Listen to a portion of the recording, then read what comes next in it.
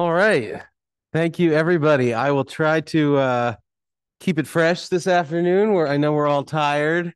Um, I'm looking at myself and looking at how ridiculously crooked my glasses are with this mask on. Um, Thanks for not laughing at me. All right.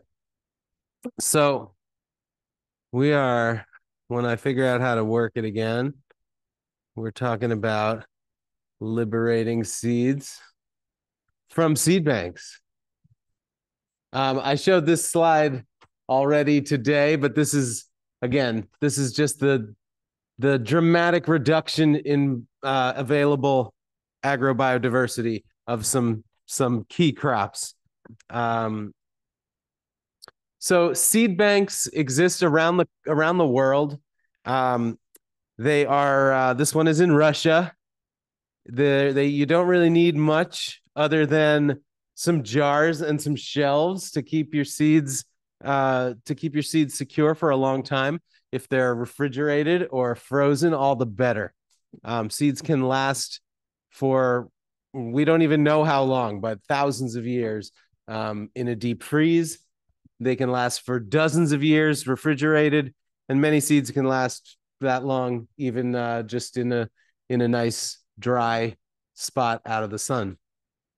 Um, so we're going to talk some about a bunch of specifics and some of the ethical considerations and um, some of the sort of activist things that we're doing with seeds. But I want to do just a little roundup of some of the major seed banks around the world to give you a sense of what is out there.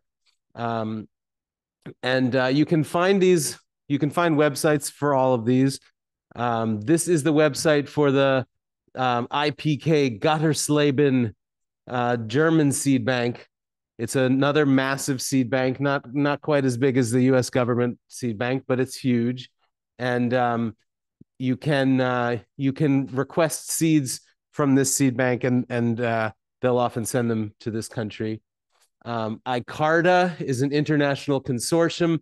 It's the International Consortium for Agricultural Research in the Dry Areas, I think it stands for. And the dry areas refers to arid parts of the world where arid land crops are grown. They also have seeds available. CIAT, the Centro Internacional de Agricultura Tropical, is a Colombian seed bank, which has the world's biggest collection of beans. And beans are obviously super important. Um, and those are some really, really beautiful lima beans. One of the things I was just talking about with Maya is that there's beans called tepary beans that come from the Southwest and northern Mexico. They are an entirely different species of bean than common beans, than lima beans, fava beans.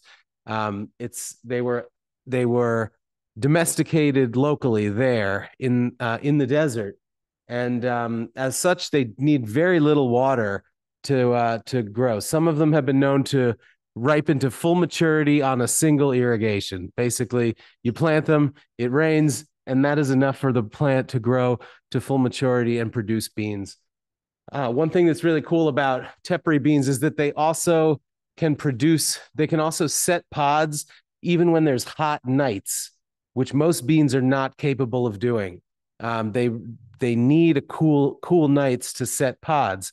And so as the climate is warming, we may get to the point where even our nighttime temperatures never drop significantly in a lot of parts of the world. So beans like tepary beans are going to be super important. And a friend of mine is a graduate student at University of Vermont. She's going down to Puerto Rico right now and working on a major research program utilizing tepary beans to figure out if they can be grown in places more that are wetter than the Southwest. And I think I have a slide later. I've grown some tepary beans and I really, really love them. They actually do really well in New Jersey, surprisingly. So Seed Savers Exchange is another seed bank. That's a nonprofit seed bank, and it is they have both the yearbook, which is where members put seeds that they have to offer, and then they have their own vault and their own seed bank where they preserve a number of seeds that are not normally available except by special request. But that's where I got the Nanticoke squash, which we talked about earlier. There's Chief Ridgway and Corey. I didn't mention earlier, but this is another Nanticoke squash. This one is called the maycock, which comes from the Nanticoke word macaque. Maycock is an anglicized word for it. And this is similarly diverse, like the winter squash. This is their summer squash. These were grown to full maturity, but when they're immature, they were traditionally spiral cut and then dried over a dowel and then eaten as a staple food all through the winter. So it's funny, we think of winter squash as being the only squash that's winter food, but summer squash was actually a critically important winter food for Eastern peoples. And this is Cucurbita pepo, the same species as jack-o'-lantern pumpkins and zucchini and crookneck squash. Most people don't know, but there were actually 2 domestication events of Cucurbita pepo. And I do not know how that worked, but it was domesticated in Mexico, and it was also domesticated in the eastern North America, in the Ozarks area, from a different wild plant. Somehow they were both domesticated into the same species that can cross with each other, and I'll never quite understand how that worked, but nature's amazing. So this is Arkanoa, which is means Noah's Ark, and is a European private gene bank like similar to Seed Savers Exchange. Another really good source for some cool old seeds. The Echo Community Seed Bank down in Florida has some really amazing tropical seeds, like these Job's Tears that have a thin hull. So it's a useful grain. They call it hatomugi in Japan. And it's a tropical perennial grain that could be really, we could be growing a lot more of it. It's really delicious, but we're not. So that brings us to the big one, which is the main topic of discussion here today, which is the U.S. gene bank system. As Benita referred to it as GRIN earlier, the Germplasm Resources Information Network. That is the website, which we'll explore in depth. But broadly speaking, it's called the National Plant Germplasm System. And in case you haven't heard that word germplasm before or wondered what it meant, germplasm just means any propagative material. So seeds are germplasm, tubers, bulbs, roots, scion wood, tiny pieces of like cloned material in a tissue cultured petri dish, anything that you can take and use to produce an entire new plant is germplasm. So the US government, like I said, maintains 600,000 different varieties in all different forms in all of these research stations around the country. Each station has different specialties. They have different collections. Geneva, New York has apples and cherries and grapes. They also have those at Davis in California, but ones that are better suited out here. Pullman, Washington has the beans and chickpeas and fava beans and all those. Corvallis, Oregon is the National Clonal Germplasm Repository, they call it, and they have hops and chestnuts, strawberries, blueberries, raspberries, a whole bunch of other cool things there. Ames, Iowa has a lot of the grains. Griffin, Georgia, similar. Miami and Mayagüez in Puerto Rico have tropical plants, cacao, coffee, things like that. So this is what the GRIN website looks like when you go to the first page. You can click that scroll down bar and look for animal germplasm and microbial germplasm as well, if you're interested, but I have never explored those. We're talking about I think bull semen and things like that. And like different kind of microbes for making, you know, cheese and things like that. But the plant germplasm is what we're here to talk about today. So when you go to the website, it looks like this, and you do a search. You can search for all sorts of things. And when I first went to this website, it was because I was trying to find seeds that were indigenous to where I grew up in Philadelphia, um, and that's Lenape country. Um, and I had sent away some seeds for somebody in Ohio who had seeds through Seed Savers Exchange, and he didn't have any. Ultimately, like 3 months later, he sent me my $3 back. This was back when you could only send cash to get Seed Savers Exchange seeds, and but he had a nice little note that said, "Here's something else you might like." He said, "Get me another bag of seeds." But he said the USDA probably has this Lenape blue corn that you're looking for. You should check there. And he gave me the website. So that was about 15 years ago, and I found the Sisopsing, the blue Lenape corn, and you can see here this is one that they actually have a good amount of narrative associated with it. They don't always, but this one says a blue flower corn originally brought to Indian territory by the family of Sarah Wilson Thompson, a full-blooded Lenape who lived on the Delaware Reserve. Her family migrated from their original homeland along the East Coast in what is now New Jersey, eastern Pennsylvania, and northern Delaware. The succession can therefore be associated with the Lenape or Delaware Indian tribe. It was donated in 1985 from Oklahoma by Charlie Dean. You click on his name there, bottom left, and it will show the original address of the person they got it from, and all of the other accessions that person donated. Mr. Dean gave 2 horns to the people, to the researchers who came to him for this. It actually appears that he mailed these seeds. Often it'll say a collector name, like what, a scientist or some government employee or university person who actually got the seeds. But in this case, it seems that they were sent. And there is, there's some precedent. I've heard of other people who get worried that they're not going to be able to maintain it much longer. They're getting older. They don't have anyone in their family who they trust is going to accept the responsibility, because it really is a responsibility. You can't just put these in a jar and expect to have them forever. You have to grow them out every few years. You really need to maintain them. So some people have sent seeds to the government as a failsafe to make sure that they stick around.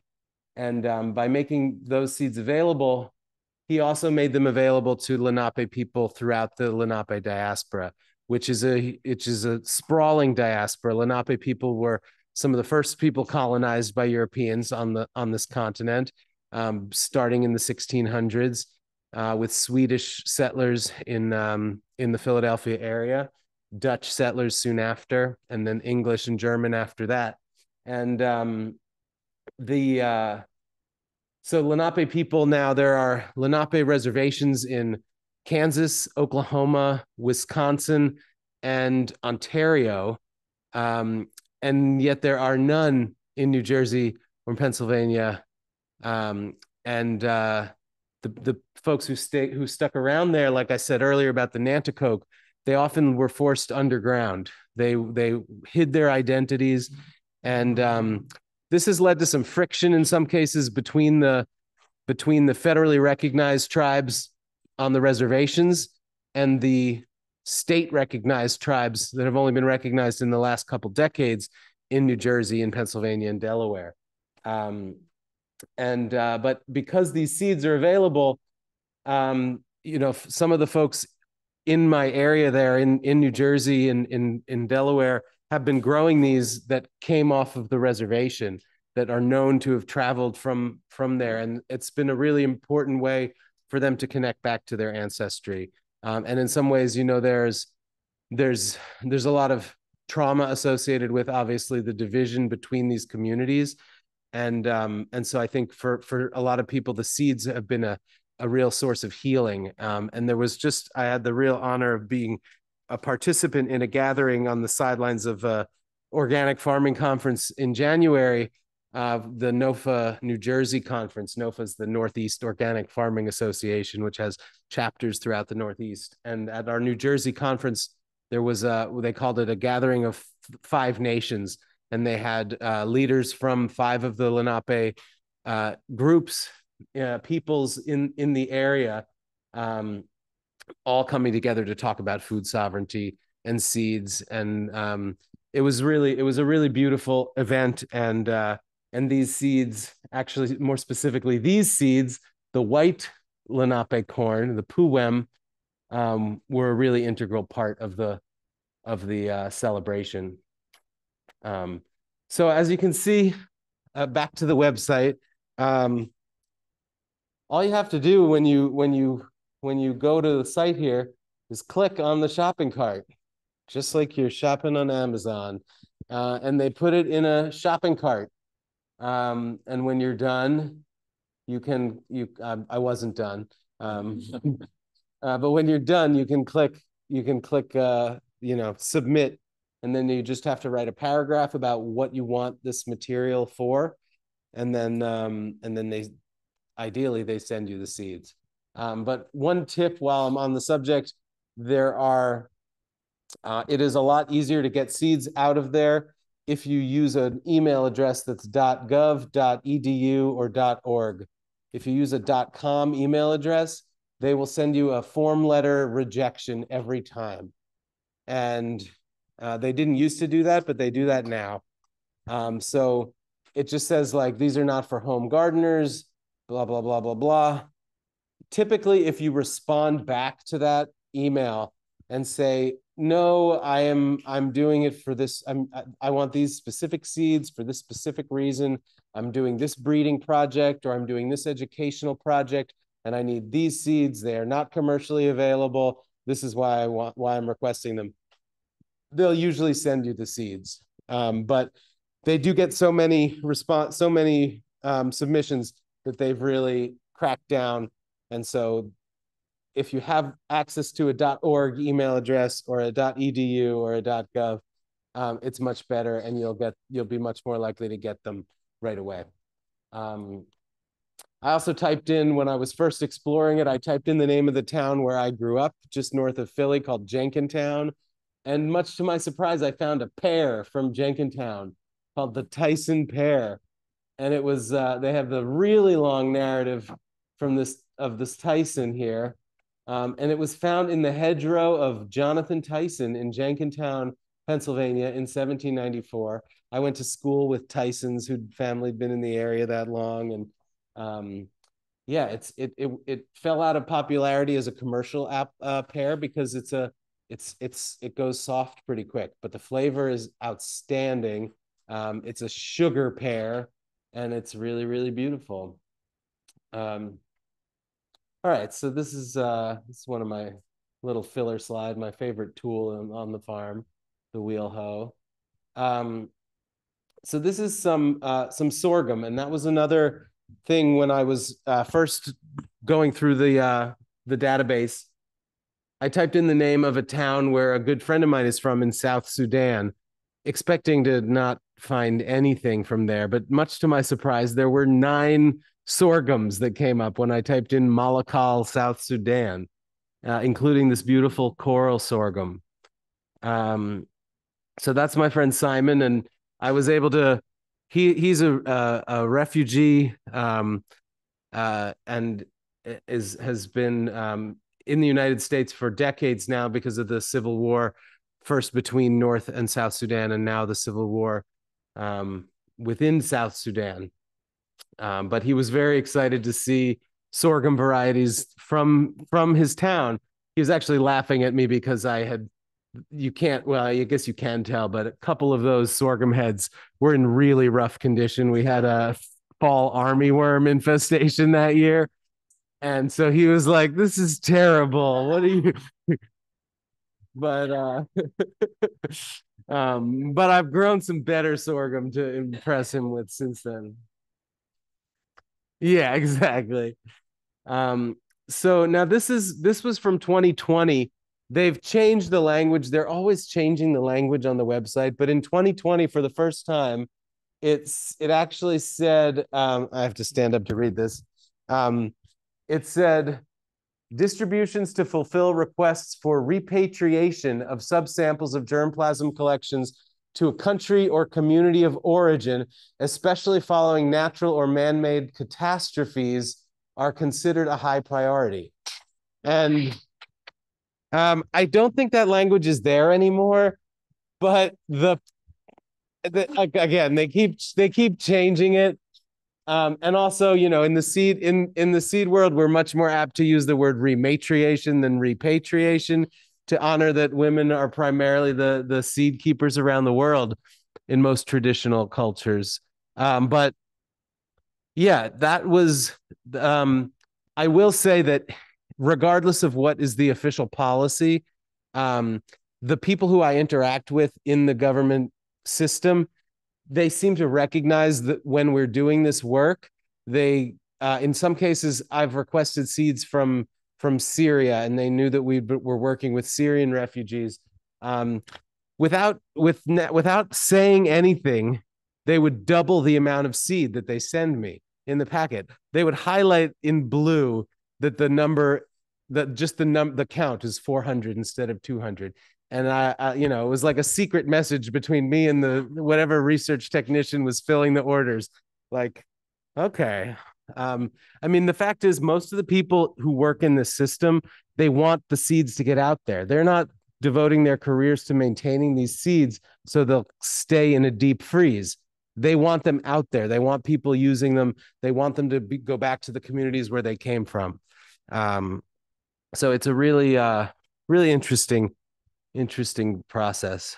Um, so this is some of my sorghum slides again. Oh, I forgot to mention earlier that my favorite way to eat sorghum is to harvest the seeds when they're still green and then steam them and butter and salt and like sweet corn. It's delicious. In India, they call it ponk, Ponk. They do the same thing in South Sudan.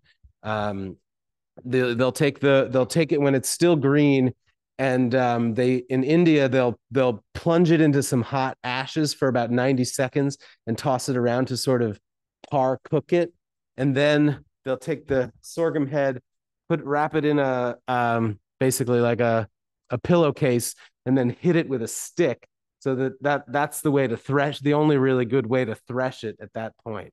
And then once the seeds fall off, they bag them up and sell them for 5 times what they would sell normal sorghum for, because it's such a delicacy, and it really is delicious. There's one market in New Jersey where I can buy frozen ponk from India in like $5 for like a 6-ounce serving or something, but it's worth it. It's really good. Um, Again, it's the perennial sorghum we talked about earlier.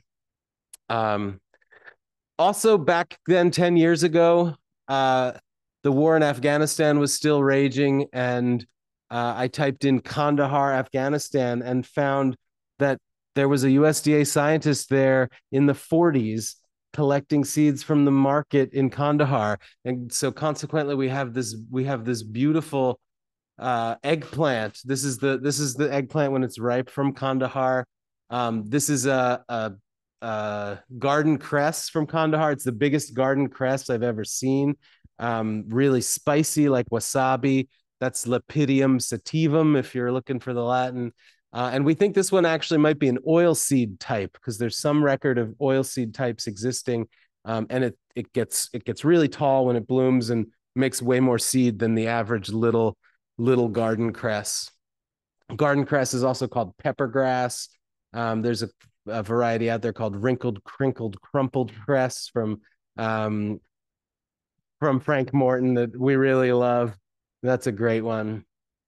Um, this is a okra from Kandahar. You can see it's a real landrace. It's not uniform, just like that Nanticoke squash and the maycock. Um, but this has been a really popular one. We've really enjoyed growing it and eating it. So a landrace, You were you going to ask what a landrace is? There you go. So a landrace is a dynamic population of a cultivated plant that has historical origin, distinct identity, and lacks formal crop improvement, as well as often being genetically diverse, locally adapted, and associated with traditional farming systems. So basically, a landrace is like it's the it's the population that existed there 100 years ago, before people started buying seeds from seed companies. These are some landrace wheats from Turkey. These are some landrace corns from across the Americas. Um, another okra. This okra is from Iraq, and you can see on the left that's not what the average okra in the supermarket in this country looks like. But I'm involved with this project called the Iraqi Seed Collective, which is mostly Iraqi Americans, a few other people from other parts of that region, a couple Iranians, and a few other folks. And when they saw this, they gave me the seeds to do a large grow out so we could share it among the collective. And when they saw these seeds, some of these people started crying. They had not seen this type of okra growing in this country before, and they thought, because they are unable to go back to Iraq, that they might never see it again. And it's a really beautiful one, really tasty, and those are the seeds that I grew this past year of it on the right. But that same project, so those seeds came from somebody who had traveled to Iraq.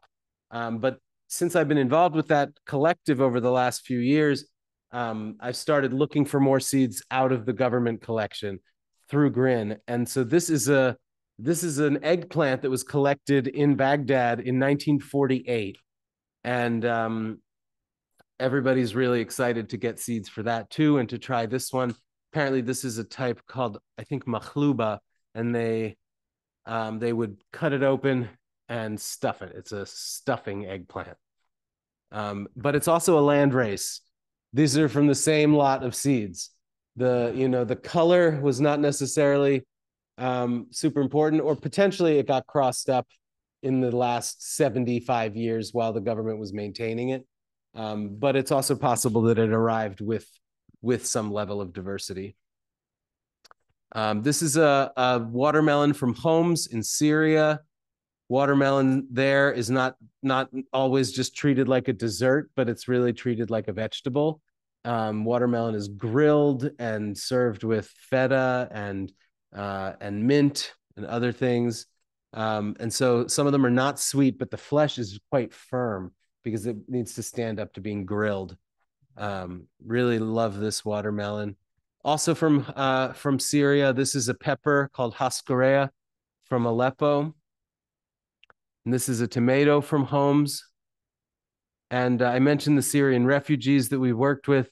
This is a refugee farm in the Bekaa Valley in Lebanon. And a friend of mine is an aid worker there. And when she found out that we were growing all of these Syrian seeds, she took some to give to the refugee farmers there. And she also took some other seeds of ours. This woman is looking at the Syrian tomato on the left, but she's looking at a row of South Sudanese sorghum, which is, of course, not from Syria. But there is a tradition of sorghum growing in the Middle East as well. And we knew that this one would do well there, and they were very happy to be growing that too. We didn't have any indigenous sorghum varieties to offer.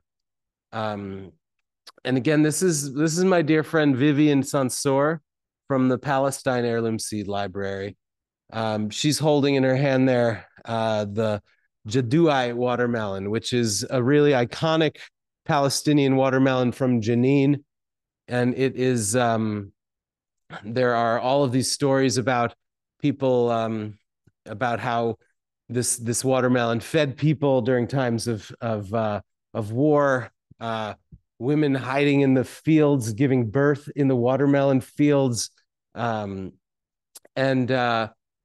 that watermelon, she really thought that it was gone. Everybody she asked about it said, "You're looking for a dinosaur. You're never going to find it."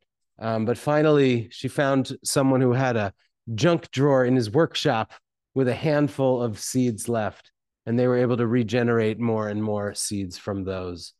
But obviously now, in the context of what's happening in Palestine, it's more and more important than ever before to maintain these seeds and um, to maintain this real proof of Palestinian identity and Palestinian life in Palestine for thousands of years.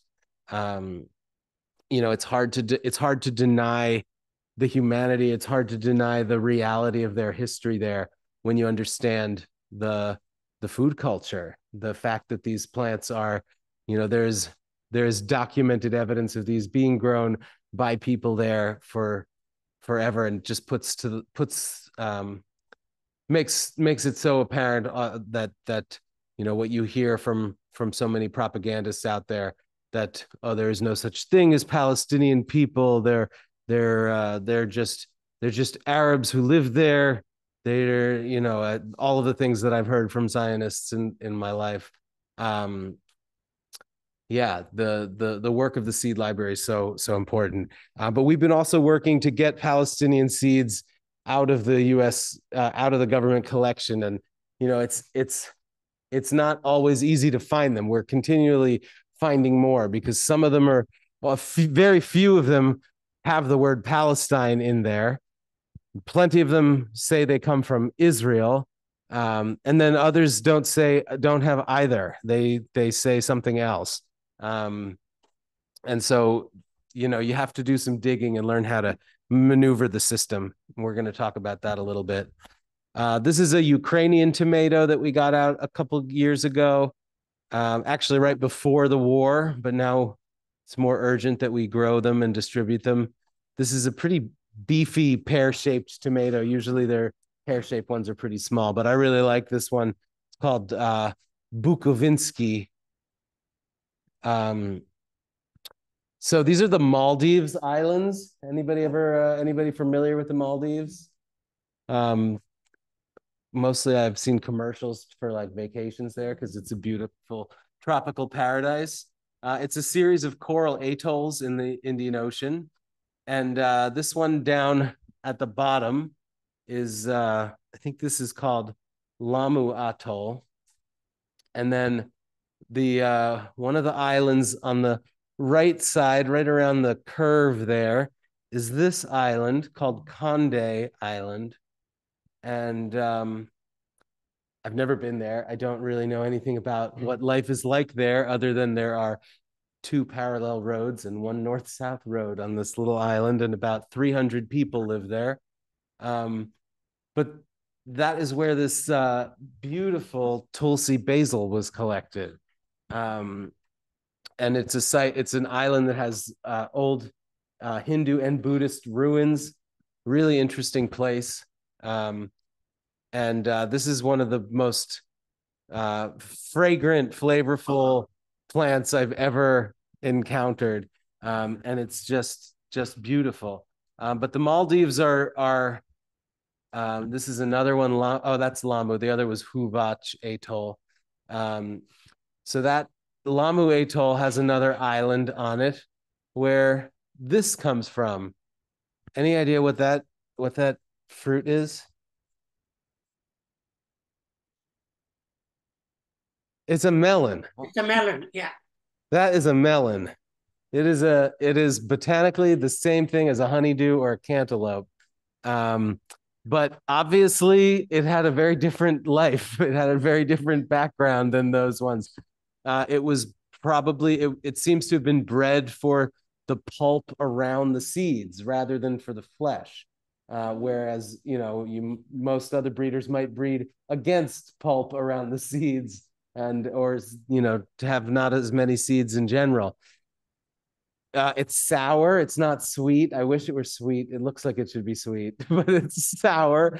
And I'm sure that it had important uses there. It may have been used as animal feed. It may have been used as a cucumber. When it's small, you can use it you can treat it just like a cucumber. Maybe a base for making alcohol. Don't know.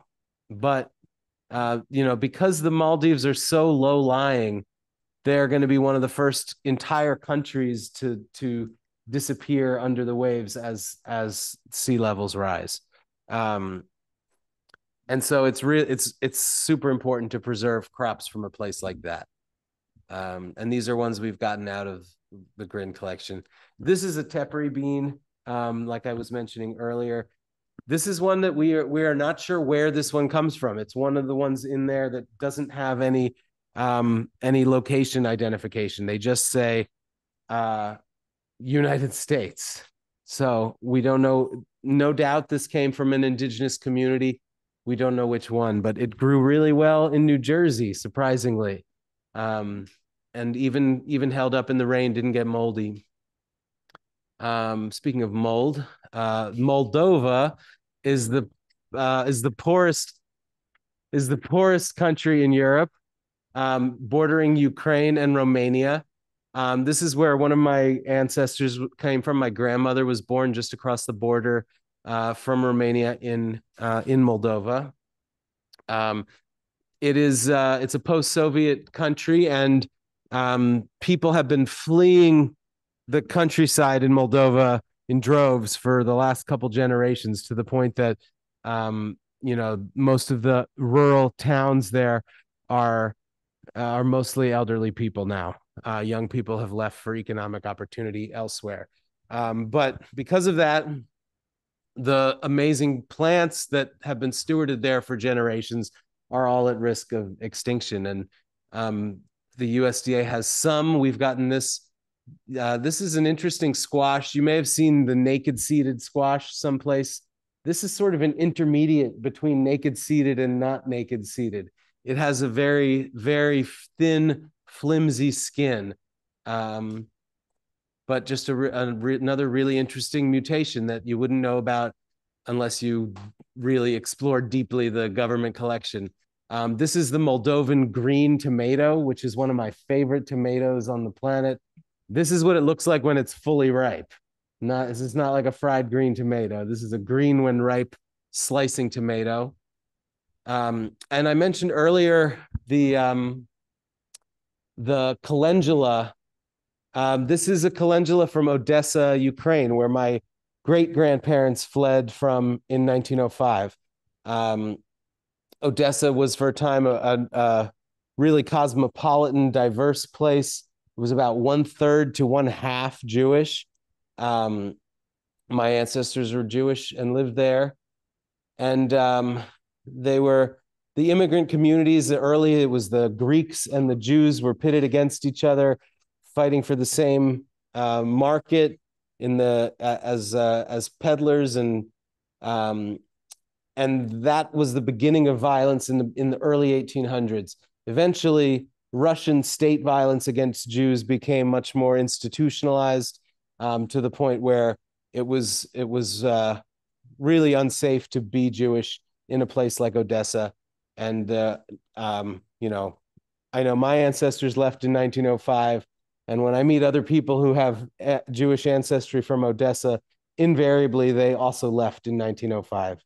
The stories exactly of what happened, those were not told to the next generation. That was trauma that people wanted to leave in the past in general. So I don't know all of those stories. But when I found this growing there, when I found that they had some Odessa varieties in the government database, I requested them, and I'd been growing seeds from other people's cultures for so long. It had never even occurred to me that seeds from places that I have an association with might be available there.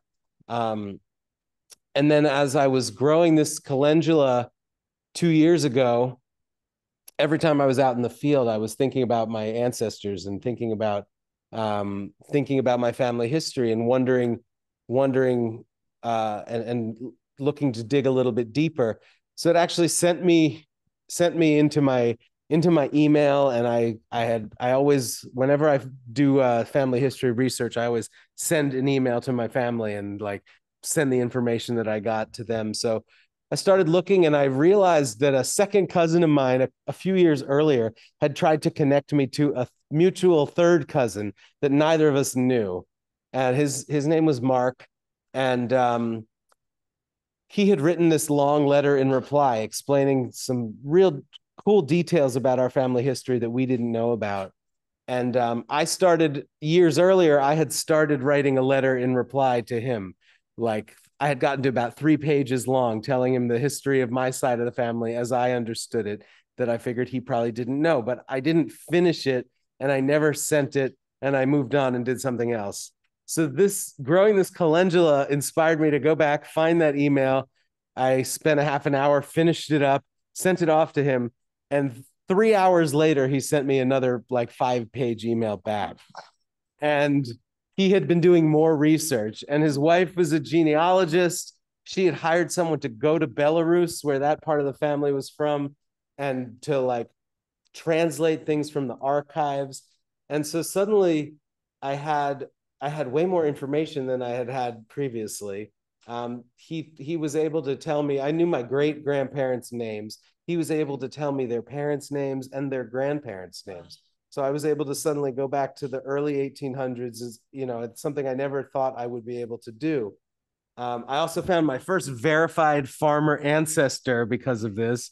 Because Burko Klebanov, my great great grandfather, requested, or he filed a loss in a fire with some authorities. He'd lost like the equivalent of $250 worth of agricultural implements in a shed when it burned down. So that's my only proof that I have some farmer ancestors. Is a burnt up shed from 1872. Um, but this calendula happens to be super beautiful as well, and it's also an obvious land race, like the others. You can see that diversity, and it's just really beautiful. Um, One thing that's really cool about this one also, it has you can see that plant in the middle there has really broad leaves and not a lot of flowers. And all the others have pretty narrow leaves and more flowers. Calendula has historically not just been a medicinal plant, but it's a pot herb. It's been treated as a vegetable. And when I saw this pop up, I thought, oh, wow, this could be a remnant of some, lettuce leaf variety of calendula. So now over the next few years, I'm going to be trying to select for, an Odessa lettuce leaf calendula that we can use as a vegetable in the future.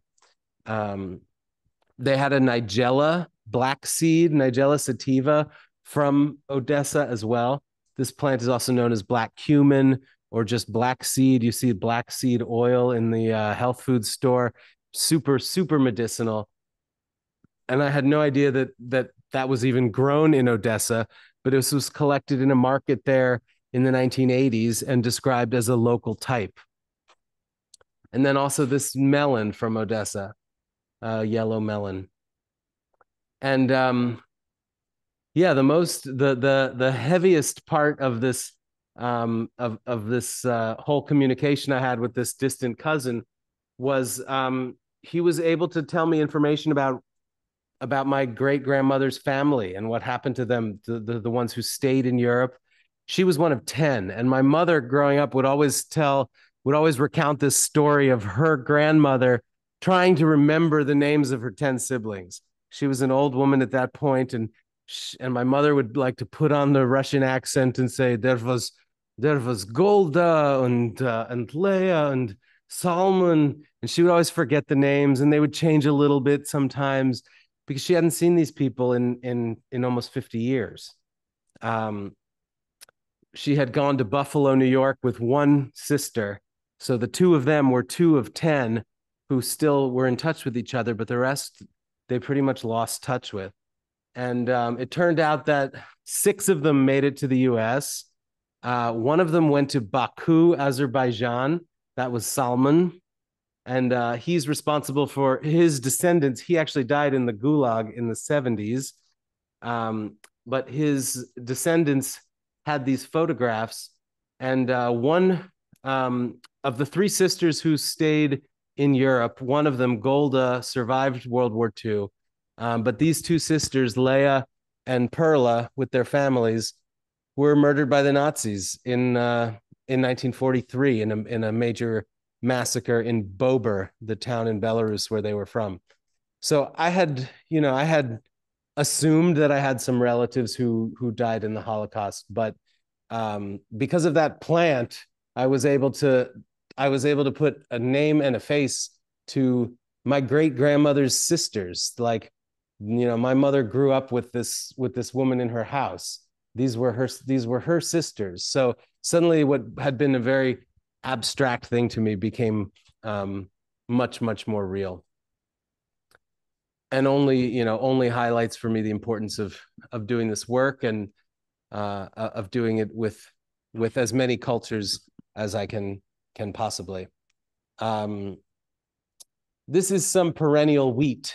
So going from looking into the past, now we're looking into the future. Perennial wheat, I think, is going to be a much more important thing in the future. Already, people are working on perennials like Kernza, which is intermediate wheatgrass, which is about a fifth the size of the grains of these perennial wheats. But the U.S. government system and all of these gene banks have collections of not just crops, but crop wild relatives as well. And those wild relatives are also under severe threat from climate change, from habitat destruction, from invasive species. And those seeds that are in the system can be really valuable for breeding something like a Kernza. There's dozens of intermediate wheatgrass accessions in there. And then there's also, thousands and thousands of wheat varieties. So anyone who's doing any kind of breeding project, this is a critical tool. These are Tartary buckwheats. They both look very different, but there's even more diversity in Tartary buckwheat. That's a species that has more antioxidants. It grows in more degraded land than traditional buckwheat does. And I think it's really delicious. It makes really good pasta, makes good pancakes. And I grew 78 different varieties one year, all from the government collection, side by side, to see which ones would do okay in our area. And believe it or not, some of all of those grew. I planted 8 seeds each, and I got at least one to grow of each one. These are some mung beans from Madagascar. You can see there's a little blue dappling on them. They're just beautiful. This is another perennial. This is tartar bread plant, it's called. Has anyone ever grown sea kale or seen sea kale? Sea kale is a perennial cabbage family plant that has these big, shiny sea foam green blue leaves. This is a cousin of that sea kale that was domesticated for its root. And it has a very large root. People would dry it, powder it, and make flour with it, like add it to half 50-50 with wheat. Tartar bread plant, or Crambe tataria, Crambe. That's from sort of Western Central Asia, the Caucasus area, up to the Baltics. It's you can find it from seed companies in Estonia randomly. That's the only place that I know it's sort of being commercially sold. Maybe Hungary as well. Really cool plant though. The government has lots of asparagus seeds. You can breed your own asparagus and other perennials. This is a tropical perennial called Conavalia. It's a legume also called jack bean or sword bean. And it's grown. It's a really important plant for agroecologists in the tropics because it's perennial legume and it doesn't really take over like a lima bean would or something like that. You can use it as a perpetual source of nitrogen as a companion plant for other plants. I first met this plant in Puerto Rico at an agroecology garden on the campus of the university that the students run there in Rio Piedras. Really cool plant. And I grew those in New Jersey. you can grow it as an annual in New Jersey. But we think it has some potential as a companion plant for young trees, like because it has broad leaves and can help with weed suppression, and it's putting nitrogen in the soil just for one season. The government collection also has wild strawberries. This is a wild strawberry from a rest stop in Maine. And it has been tested along with a bunch of other ones. This one was found to have powerful anti-cancer capabilities against a particular lung cancer type in vitro. Who knew? These are some white currants. The government has cuttings of those. I mentioned the Apios americana earlier, the ground nuts. This is the groundnut flower, and they have those as well. Sea plantain is one of my favorite future vegetables. We've started selling seeds for this. It's a wild plant. You might know it as goose tongue. And I know that there's a sort of a stubby leafed version that grows on the California coast that doesn't taste as good as these long leafed versions. In Alaska, they call it goose tongue and they pickle it. But the government has some seeds of this random wild plant that most people are not doing anything with. We already talked about the ultra cross okra and the collards earlier. This is a planting of the ultra cross in Princeton, and in the middle of winter, the row covers were old. Those had not been protecting the plants at all during the winter. They were just on during the summer for insects. But these plants, like this, I took this picture in January last year, and these collards were still doing just fine. They had been completely frozen multiple times at that point, and they just kept on going. That diversity is so powerful. This is a packet of some fava beans from Damascus Bazaar. This is a sunflower from Iran and a oilseed brassica from India. So this is the website that if you want to explore, you should all write down. And I wanted to see if somebody is looking for a particular plant, we can do a little demo here. Lauren, did you have something you were looking for?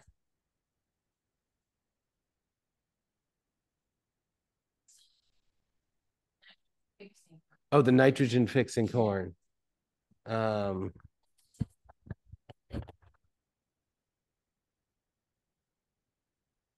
Yeah, I don't know if they have any here, but let's see if they have any mucilaginous corn.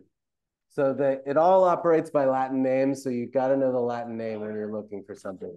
So I'm calling this mucilaginous zea, and let's see if we get anything. That one might be a little. I would be surprised, but we'll see. There, yeah, that one's not super available. Let's see. No, nothing. Okay. Nothing. All right, who's got something they're looking for or curious about? Give me the name of a town, a county. Got it. Oh yeah, you're looking for chia. Salvia columbaria. So that's one of the Latin names for a species that they call chia. And government has 152 from Nevada, from Arizona, from California. Let's look at this one, see what we can learn about it. All right, collected in 2023. This is pretty new. You click this passport tab here. This is where you get more information about it. So it was donated by the Bureau of Land Management based in Idaho. This is part of the Seeds of Success project. Site location is on a steepish sandy hill. Stay on stable ground and face the top of the hill when collecting. Be careful of pointy plants as well. Oh, that's funny. Um,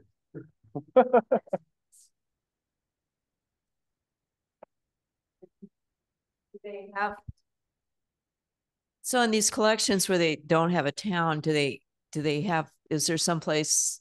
Do they give like lat lawn coordinates or? Oftentimes they keep these private. They won't tell you exactly where they came from. I've just clicked the Seeds of Success link and it doesn't look like it's taking me anywhere. But you can probably contact, like if you go here, it'll tell you who this donator is. Well, it should. Sometimes the site is a little slow, a little finicky, but normally this will get you to the address and maybe other contact info. You can contact them and try and get more information about it if it's important for you to know. Nate, you can also find out if you know the collector's name. For example, if you put my name in Kanti Rawal, Rawal, you will see how many accessions I've got into the system. How many do you think you have in there? I probably have about 1,500 Wow. of cowpeas, black eyed peas, Oh, legumes, and some of the okra from West Africa. wow. Okay. How do you spell that again? The last name is Rawal, Rawal. Let's see how many have your name here. So I sometimes yeah, they won't. I just said return up to 500, so we'll probably hit the maximum. Yeah, right. But also it looks like the website has slowed to a crawl, which can happen. We'll take your word for it.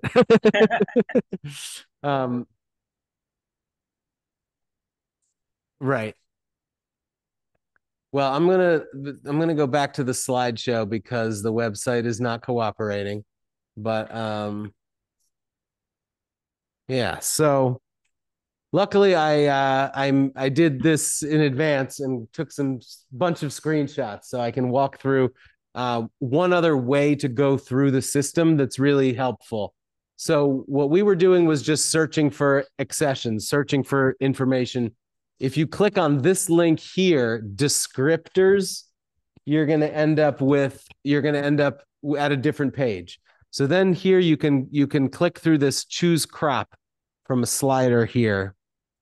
You can look for maize and it'll tell you the oil percentage, the ethnic group associated with it in some cases. You can click for ones that have resistance to common rust or to Goss's wilt or gray leaf spot, whatever's a problem. You can look through and do a search for all the ones that are resistant to that. Say you want the biggest seeded corn kernels that are in the system. You can click this 1,000 kernel weight button and then look for the one that has the highest grams, whatever the heaviest 1,000 kernels, and that's the one you want. You can look for kernel color, endosperm color, ear length, ear number, all these other things. Days to silk, 10 to 19, all this really useful stuff. But the insect resistance is also really important, especially if you're trying to breed. So I went in once and I was curious about soybeans for some reason. And I saw this P34 and I was like, what the heck is P34? It turns out that P34 is a protein that is the cause of most people's allergy to soybeans. And so when you click on P34 and then you click the next button, it has two options, P34 expressed or low or null for P34.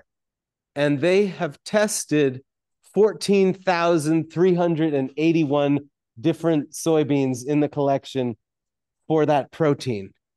And when I clicked low or null for P34 and did a search for equal to that value, I got 9. So 9 out of 14,000 do not express this allergenic protein. And they are all wild soybean ancestors, which is, you can see the seeds are super tiny. So I clicked on one of these, collected in 1976 in Kumamoto, Japan. And it was from a gravel roadside, the edge of a soybean field. And requested that. I was able to grow a few seeds in New Jersey of this, but theoretically, from crossing this with domesticated soybeans, back crossing it with more domesticated soybeans again and again, you could end up with something that is a soybean, but is hypoallergenic. So that's the kind of breeding project that you can do when you understand how to navigate through this system. That's just one example. But this shows you all the information that they have on this one random soybean. You know, they have the protein percent of dry weight of the seed, 45%, oil percent of dry weight of seed, 9.5%. How much of that oil is linoleic acid? How much of it is oleic acid, palmitic acid, etc. Just really, really useful stuff. Now, they don't have observations for every accession in there. They don't have them for every species. Some species have not been examined at all.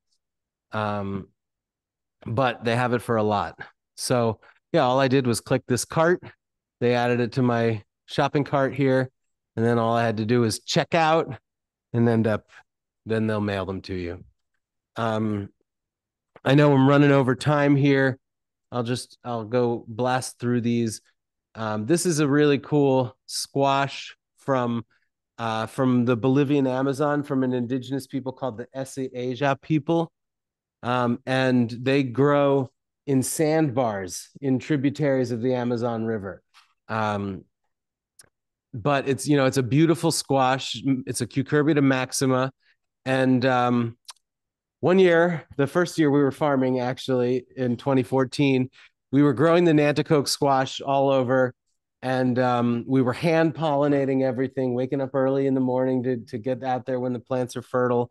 And we ended up growing this one, and this one got lost in the weeds. I thought that they were all dead. I didn't think that we had any survive. And then when the fall arrived, I found one fruit sitting there in the patch where I was growing them, and we had not gotten around to hand pollinating that one. Obviously, we didn't even know it was there. So I put the seeds in a bag. I labeled them as open pollinated Yami squash. That's the local name for it. And when I finally planted them 4 or 5 years later, just to see what happened, all of them looked like this. And so I realized what we had was clearly an F1 hybrid. And because it resembled so many of the Nanticoke squash, which I know we'd been growing that year, it was obvious to me that this is an accidental cross between this Yami squash and the Nanticoke. So in the first generation, when you have an F1, they're all uniform. When you have two relatively uniform populations crossed together, you end up with something quite uniform. So they all looked like this.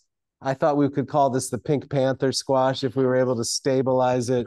But also the fun thing about breeding something like squash is the F2 generation. And so the next year I grew them again, and we got this diversity popped out. But it's really, it's a fun project, but it also has real potential for helping us breed heat tolerant, vine borer resistant squash for the Southeast. Most of my friends in the Southeast will not even grow Maxima squash because the squash vine borer destroys them. But the Nanticoke squash is from the East Coast. It is adapted to the squash vine borer. So that borer can bore all the way up to the fruit and not kill the plant. It will reroot at various nodes. Like it can have a completely rotten stalk, and then it will have made a new root at a node, a couple nodes before the fruit, and the fruit will still develop. So that kind of resistance is really important. And if we've accidentally crossed it into this tropical squash from Bolivia, and now this is an ongoing breeding project. We've offered these seeds for sale in the catalog. I think we still have them in the catalog as just Yami X Nanticoke, so that other people can take up this project and see if they can breed anything useful or interesting from it. One of the last ones I have here, this just blew my mind when I found this in the government system. This is jojoba. And when you click on the species name in a listing, it takes you to a page that looks like this, where you have the Latin name, nomenclature, history, common names, distribution, and economic uses. So common names are goat nut or jojoba. And then this is the distribution. It's native to the Southwest, to the Sonora Desert, Baja California, Arizona, and California. It's been cultivated now around the world in dryland areas. I think it's most widely cultivated now in Australia and in Israel. But this is the part that blew my mind. Economic uses, potential as petroleum substitute. And in the 1970s, this was something that people got pretty excited about. There were oil lines and everything. Jojoba became really popular initially as a substitute for sperm whale head oil, which used to be a really important industrial product. The companies that dealt in sperm whale head oil were not too happy, but sperm whale hunting whaling had been banned. So they needed an alternative, and jojoba fit the bill. But when Big Oil found out there were people interested in researching it and working on it as an alternative to oil, to petroleum, suddenly the funding for that dried up. The government stopped doing anything. But the USDA still has some large plantings of jojoba down in Arizona, just sitting, and in Parlier, California, just sitting there. And if you ask them for cuttings, they'll send you cuttings. And even if you're in New Jersey, where you can't grow jojoba, they will send you cuttings, and you can root them and try to grow your own jojoba. I'm not saying that we should plant the deserts in jojoba to replace petroleum, but the fact is, we could, and we could have been doing that. We could have been doing that for a long time. Some crop wild relatives, again, just to demonstrate some of the diversity that's out there, like these wheat wild grasses that are ancestors or related to corn. This is the bean wild relative, sunflower wild relatives. There's salinity tolerance could be gotten from the Pecos sunflower. This is some eastern filbert blight resistance could come from the eastern hazelnuts. Western corn rootworm resistance could come from eastern gamagrass, etc. And this is a really important map. It shows global hotspots of distributions of crop wild relatives, species that are assessed as being in urgent need of further collecting because they are going extinct in the wild and they are not in gene banks. And it's not just in places, like Indonesia and southern China, the Iberian Peninsula, Turkey. These are really critical places, but North America is loaded with species as well. Those yellow colors mean, quite a bit of density of species in need of collecting. This is a beet wild relative that's a perennial leafy beet. Galapagos tomato is another one. One of the ancestors of the watermelon, Citrullus amaris from Namibia. This one as well, Colocynthus. All of these are interesting wild relatives. And going back to the calendula, and I think this is the last one I have here, This is the last plant anyway. This is called Calendula maritima, and it is a critically endangered calendula cousin from the far western tip of Sicily, and all of the other places where it once lived, it's extinct, and the place where it still lives now has been heavily developed for sea salt. You ever buy Italian sea salt? There's a good chance it comes from these big flats that have been industrial flats where they're evaporating salt. And this beautiful, super fragrant, almost tacky when you touch it. It's sticky. It's got that much resin on it. It definitely has medicinal uses, but it's been so understudied. It can't be studied in Europe because it's critically endangered. And yet the USDA has seeds in the collection, and we were able to grow this in South Jersey last year. And we got quite a few calendula wild relatives that we're going to be playing with over the next couple of years. So this is what we mean when we talk about liberating seeds from seed banks, and happy to answer some questions.